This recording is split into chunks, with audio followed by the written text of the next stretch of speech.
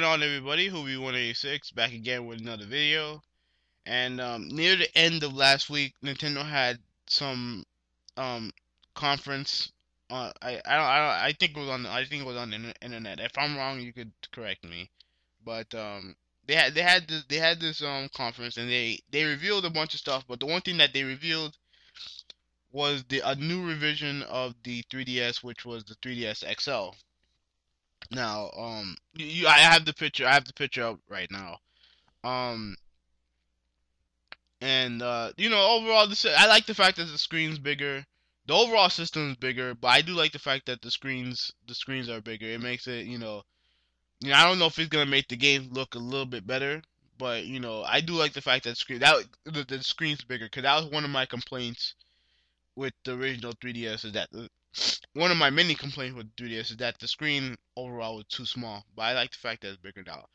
The shape of it, I'm not digging the rounded shape of it though. It makes it come off. It makes it look like a cheap uh little miniature notebook. You know what I mean?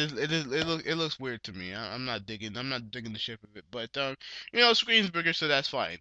Um, the one thing that it didn't have, and this has been like the weird thing with a bunch of other people, is it doesn't feature a second analog stick, and or circle pad, whatever you want to call it. It doesn't have it.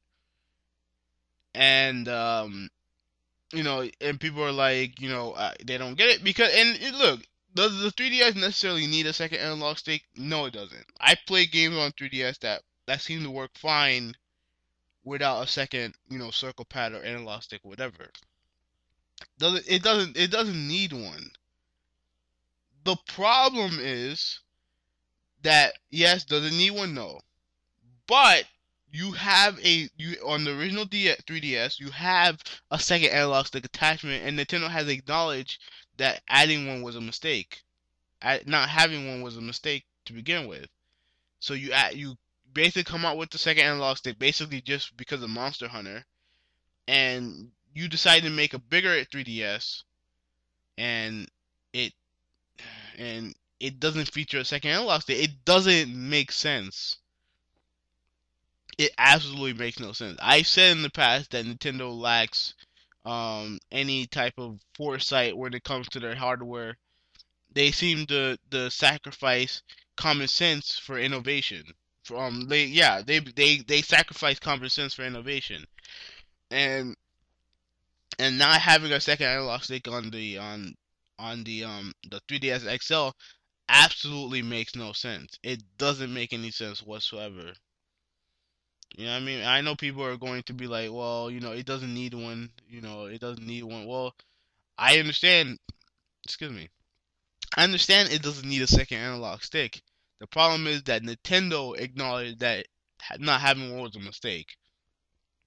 They're the one that acknowledged it. They're the one that came out with the second analog attachment, and they're the one that now released a bigger version without it. And now I'll put it to you like this: let's say you bought one. Let's say you play Resident Evil or Kid Icarus with the second attachment, and and then they come out with a bigger one. You like the bigger, you want a bigger screen, but yeah, you can't attach it. You know what I mean? And imagine if they actually came out with a second analog stick attachment for the 3DS XL. Just imagine, no matter how it looks, no matter how big it is, it's going to make the system look like shit. It's gonna make the system look terrible, just like the original one did.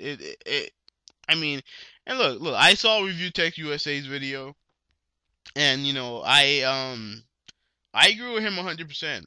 You know what I mean? Like, it makes absolutely no sense. And I've said it in the past. Nintendo, they seem to lack any type of foresight when it comes to their hardware. And I said it here. I said it here just now, man. They sacrifice common sense for innovation. I mean, it's good to be innovative, but if it doesn't work, if it's bad, then people are just gonna see it as a failure.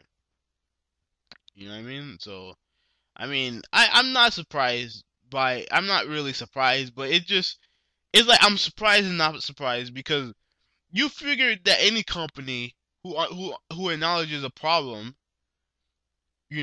would fix it. You know what I mean? Like again, and I know this kind of is similar to what happened with the PSP, with the like people wanted a second, a second circle stick or whatever, and they never made one you know because I mean if they did make one, then they would have to every other game had would have to be, I guess, patched to feature it and all that other stuff. It would just be a hassle. It would just be a complete hassle. Now you look at it now, and I think it would be easier to patch games so that it would utilize any type of added button feature or whatnot. But you look at it like this: if Nintendo never released the circle pad attachment, no one would be complaining. Sure, there would be some people complaining that it didn't have a second stick like the Vita does, but no one would be complaining. No one would be saying how stupid and how nonsensical it would be. You know what I mean? And it doesn't make sense. But when you have the second analog attachment, you acknowledge that it's a problem, and yet you don't do anything about it. You don't do anything about it. It doesn't make any sense. It really doesn't. It doesn't. But I'm not surprised. I mean, this is what Nintendo does. So, anyway, who we 186? I'm out, man.